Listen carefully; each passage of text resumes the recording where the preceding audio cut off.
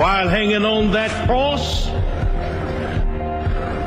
Jesus said several things.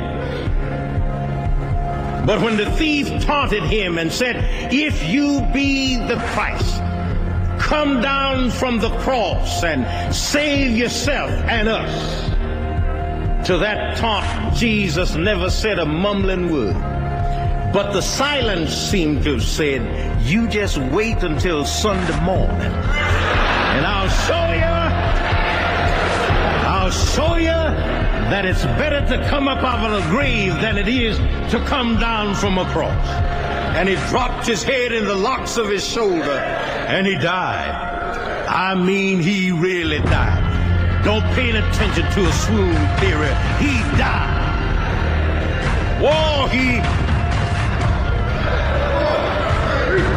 died until the sun refused to shine. He died until the veil in the temple was rent in twain. He died until, Matthew says, the dead got up out of the grave and walked the streets after the resurrection. He died. The centurion says, "Surely this must have been the Son of God." I'm trying to say he died, but I don't like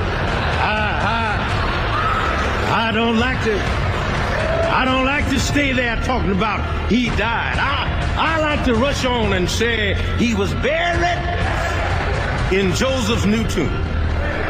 He was buried in a borrowed tomb. Now that used to bother me. The one who holds the waters in the hollow of his hand and metes out the heavens with a span, comprehends the dust and weighs the mountains in a scale and a hill in a balance. The one who walked on the brow of nothing, and with a gesture of his hands worlds were formed. Scooped out the seas with the palm of his hand, dug deep the gorges, piled up the hills, and propped up the mountains by his will. The moon and stars lean on his arm, being buried in a borrowed tomb. Well, he wasn't going to stay there long, so a borrowed tomb. Yes! He just went down in that grave and stayed in the grave long enough to clean it out and make it a pleasant place to wait for the resurrection.